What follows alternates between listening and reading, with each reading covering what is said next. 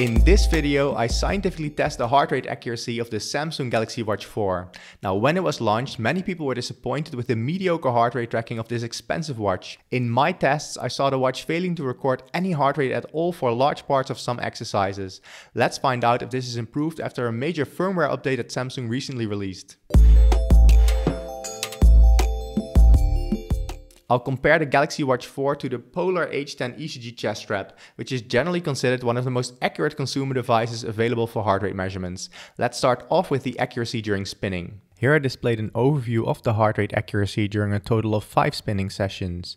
Each dot here is a single heart rate measurement with along the horizontal axis the value according to the Polar H10 ECG chest strap, and on the vertical axis the value according to the Galaxy Watch 4.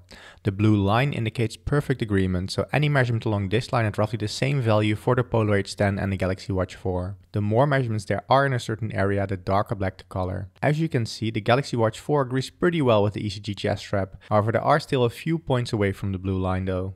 And we can see the same if we look at the individual spinning sessions. Along the horizontal axis we have the time, and my heart rate is along the vertical axis.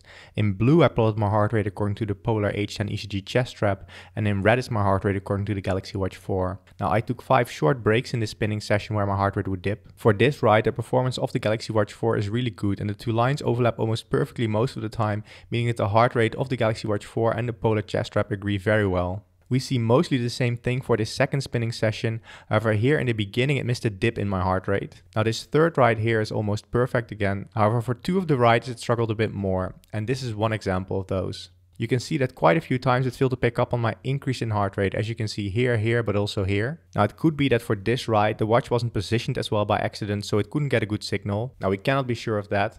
Now this ride here also shows some issues, though not as severe. Only for this segment here the watch was unable to pick up on my increase in heart rate. Now I should note that the Galaxy Watch 4 already performed quite well during my original testing for cycling inside, and it was more during cycling outside that it showed some issues, and that is displayed here. If we put the old results and the new results for the new firmware side by side for spinning, the old results here on the left and the new results here on the right, we actually see that the results for the old firmware might have even been better. As you can see on the left there appear to be fewer points away from the blue line, though of course it could just be a complete coincidence that for the new firmware it just happened to have more trouble tracking 2 of the rides. So this is definitely not conclusive evidence, but just an interesting observation. So let's now take a look at cycling outside. Did that improve at all, or is it still pretty bad? The problem with biking I had before was that the Galaxy Watch would not record my heart rate for large parts of the ride. Here I displayed one of those rides for the old results. As you can see, for most of the middle of my ride it missed tracking my heart rate at all. Now very often it was less severe, as you can see for this ride, however you can still clearly see that for some parts of the ride the values are missing. And we see the same here with at least 2 parts missing values. And sometimes it would happen that it would just record heart rate for a few minutes, as you would see here. So here it seems that it only recorded my heart rate for about 4 minutes, whereas the total ride was about 20 minutes. Let's look at the new results now. I tested the new firmware during 7 bike rides. Here we have the first bike ride with the new firmware. Now there are no major missing segments and the agreement between both devices is quite okay. Now we see something similar for this second bike ride and also for this third bike ride, though the disagreement might be a bit bigger here. And this seems to be basically true for all bike rides. There's an okay agreement for the most parts. For some parts of the ride is really good,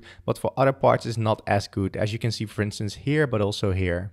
And we see the same for this last bike ride here. So there's luckily no longer any missing segments, but for some segments the agreement between the heart rate is not as good. If we actually put the old and new results side by side for biking, the old results on the left and the new firmware here on the right, I would say that the original firmware here on the left showed a slightly better accuracy, but it had many more dropouts, or in other words missing heart rate values. The algorithm likely dropped those values it had the least confidence in, which means it only kept those values it had the most confidence in. I would speculate that in the new firmware more results are kept in, but these are measurements the algorithm is less certain about. Of course, this is purely speculation based on the results I got when testing it myself. Finally, let's take a look at weightlifting. Weightlifting is one of the hardest things for a watch to accurately track since there's so much tension on my arm and wrist. Here I plotted those side by side for the old firmware and the new firmware. To my eye, these graphs look more or less the same, so their performance should be mostly the same, though the new firmware might be ever so slightly better. If we look at the individual training sessions for the new firmware, we see that the Galaxy Watch 4 does not perform that bad. It misses the highest peaks in my heart rate for each of the sets that I did, but it's not as bad as some devices. We see something similar for the second weightlifting session, though this is arguably a bit worse, with it missing more of the peaks in my heart rate completely. And again, we see something similar for this third weightlifting session. The latest firmware does appear to have brought some significant changes to the heart rate algorithm of the Galaxy Watch 4.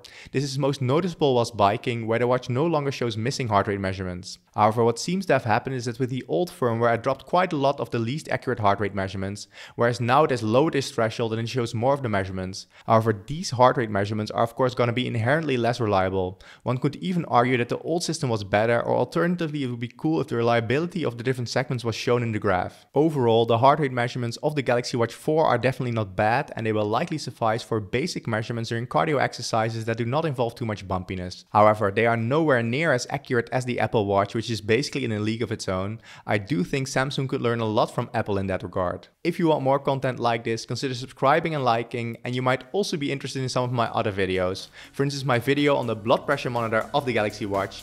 Thank you so much for watching and have a great day.